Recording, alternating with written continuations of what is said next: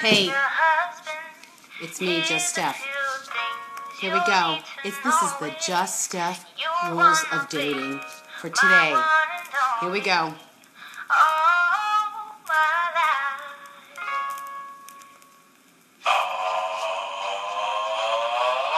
Take me on a date, I deserve a date, and don't forget the flowers every anniversary. Okay, here we go. I have something that has been infuriating me. Hey, David. So, listen up. And I'm going to make this abundantly clear. There is a word that people reference when it comes to dating. And it infuriates me. I get like the heat miser. So here we go.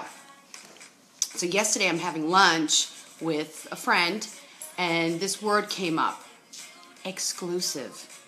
Like when in regards to relationships, like it's a jail sentence, or you're getting married or moving in together. Well, you know what?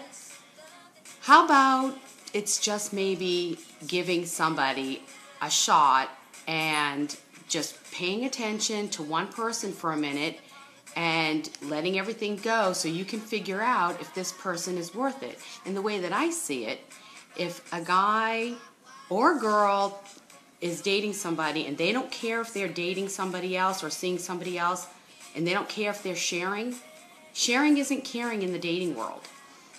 And I just feel like people use that word for, it's like you're on death row or solitary confinement or something. And really, the truth is what harm is it when you sort of fall back and say, hey, if you're over 45, and I'm thinking, you know what, even younger than that, but I'm give the younger people a little slack, you can sort of figure out after 1 or 2 dates if you like somebody more than everybody else, and whether or not you should just give them a chance and say, hey, I'm going to just see what's going on here and see if it works, and sort of let everything go. I mean, I think that it's okay if you just take a little break for a minute. And how can you give one person the attention they deserve?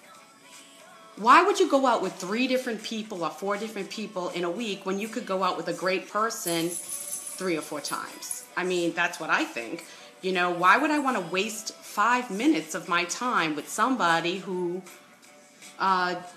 is not as interesting as somebody else?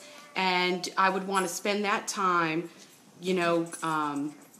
with that person. So instead, and trying to get to know whether or not this is going to work. And you cannot, there's too much going on. We have so much going on in our busy lives. We're working. For me, I'm building a business. I have 4 kids. I'm running a household. And I have a social life and friends. And I don't, quite frankly, have time to be wasting with somebody who is not, that doesn't really want to be there, or isn't interested, or isn't interesting to me. So if I don't like somebody, or if I don't think that, they're going to be a potential long-term relationship, why would I waste 5 minutes with them? Why? It's just a waste of time. I mean, I don't have a biological clock ticking, but I do have a life clock that's ticking, and I want to enjoy every aspect of my life and surround myself with people who are kind and good and loving, and they want to be in your world. So that word exclusive for me, I only want it, I swear, if any of my friends ever use that word with me again, I'm going to pull the toenails out, because I only want it to describe a nice 5-star hotel in some venue, somewhere else. Exclusive should not be, that word is so negative. It has this, you're not exclusive, are you? Oh my God, well, hello? Does that mean you were getting married? Does it mean you're moving in together? Does it mean it's a jail sentence? No, it just means that, you know what, I'm going to give this person the time that they deserve. And because they are worth it. They're worth it. and I'm worth that. And nobody wins. When you like somebody and you find them interesting and you're still dating a bunch of other people, who wins in that? Who? Do I? No. Do you? No. And who? What about the person you're dating that isn't really a potential person for you? What a waste of their time. Don't bother. So never ever use the word exclusive with regards to relationships with me again. I promise you I will chop your toenails off. It's not going to work. And I don't like it. I don't want it. What about, hey, I just want to give somebody the time. Don't use that word with me. Ever. Ever.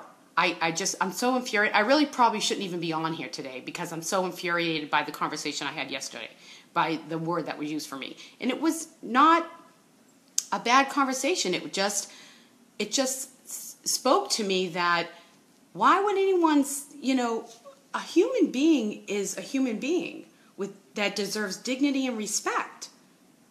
You don't disregard them like they're a nobody. And I think if you like somebody enough, if you're over 45 and you've had a bunch of experience with people, you know who you want in your world. You know who you want close to you.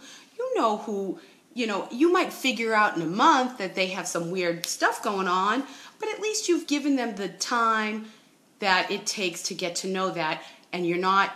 Well, think about it. If you're going out with 3 different people every single week, it's going to take you 6 months to figure out that person's a weirdo.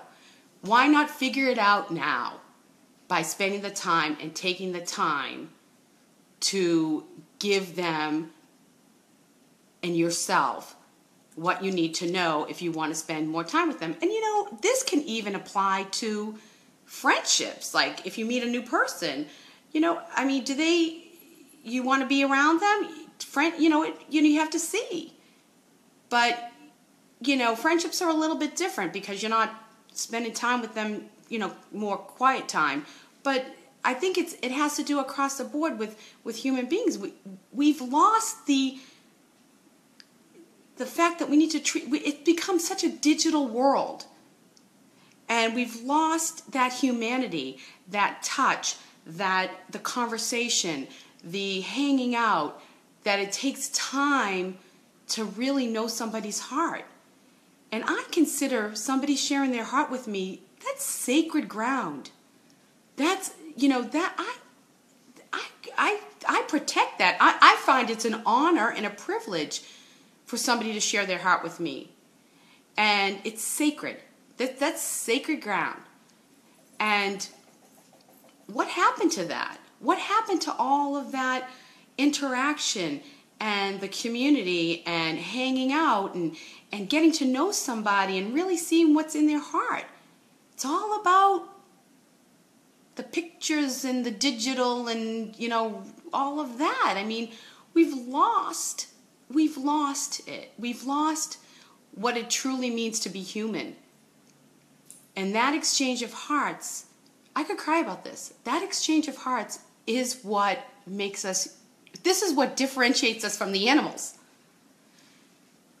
We can exchange hearts, and that is such an important part of relationships.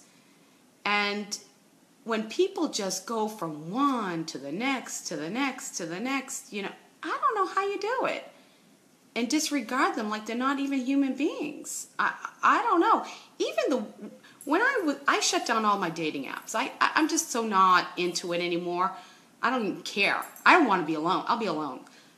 But when I was on the dating apps, even if some wacko emailed me, I said, thank you very much for reaching out. I don't believe we're a match. I wish you all the best. At least I treated them with the dignity and the respect that they deserve as a human being. Everybody is a human being and deserves to be treated that way. So please don't ever use the word exclusive with me in regards to a relationship like it's a bad thing. It's not. It's a good thing. And it means that you see the dignity and in the other person, and you offer them the respect that they deserve. So I'm sure that there's a bunch of you going, oh, she's crazy, she's stupid, she's going to get her heart trampled on. Well, guess what? It already has been broken. It's already been shattered. So it doesn't matter. No, it can't get any worse. Can't get any worse. It's, been awful. But when it comes to that stuff, but I choose every day to be my authentic self, to be real and to share my heart, even if that means getting hurt, because it's worth it. The greater the risk, the greater the reward. And it's worth getting hurt when you can enjoy the company of another person, and when you can enjoy another human being and exchange hearts and be together and hang out. So that's all I wanted to say about that. I know I went on a little rant, but I just feel like, we've lost it. We've really lost it as a society. And I really feel like we need to start treating each other a little bit better and really taking into consideration people's hearts and who they are, and loving people where they're at and accepting where they're at and being okay. And, something might not work for you, and that's fine. And you can say, you know what, this doesn't work for me, but enjoy your life, and that's great. And, I respect you enough to say, hey, this isn't working for me.